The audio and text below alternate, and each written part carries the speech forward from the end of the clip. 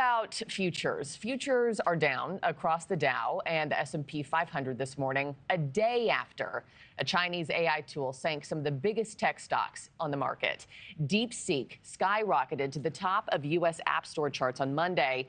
That program contributing to NVIDIA losing a record $590 billion in market value in a single day alone, and plunging American tech companies across the board.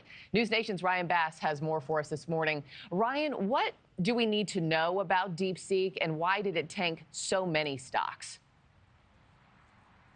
So DeepSeek, Markie, is basically China's answer to ChatGPT, and it seemingly does a lot more with less here. And, you know, what's really got the U.S. tech industry on edge here is the fact that the fear China may have caught up or even surpassed us in the AI arms race here, while allegedly doing so with much less money, chips, and energy.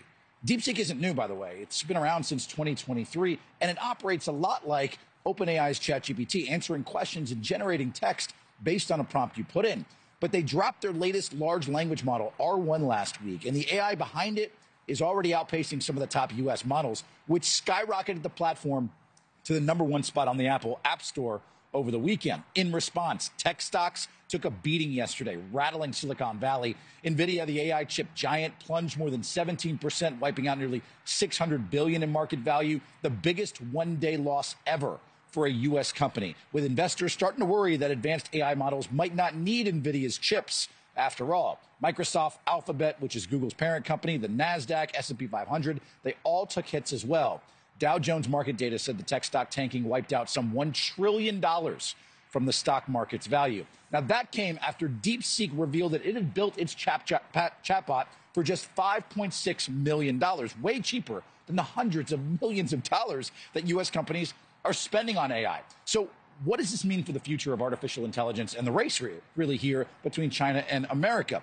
We asked Dev Nag. He's an ex-Google engineer and AI startup CEO who called it our Sputnik AI moment, basically likening it much to the 1957 space race launch. The great thing about America is that we always rise to the occasion. We always have before. I think we will here as well. This is a great catalyst for us to really unify and push forward. I think Stargate happened at the exact right time. And projects like that, large commitments of talent and capital to go win the AI race, I think are going to be necessary for us in the future. I think it's a race that we're going to win. Now, the Stargate project that Dev had mentioned there is a huge push that was announced by President Trump really in the first couple of days of his presidency to make the U.S. a leader in AI, with plans to invest up to $500 billion. By the way, President Trump did comment on DeepSeek and the tech industry crashing here in the stock market. He said that it is a wake-up call, Markie, for U.S. tech giants. Yeah, fascinating that it's been around for as long as it has, and most of us just hearing about it for the first time yesterday, and all the market panic it's causing. Thanks for watching, everybody. Go to joinnn.com to find NewsNation on your television provider. Also, don't forget to click that red subscribe button below to get more of NewsNation's fact-driven, unbiased coverage.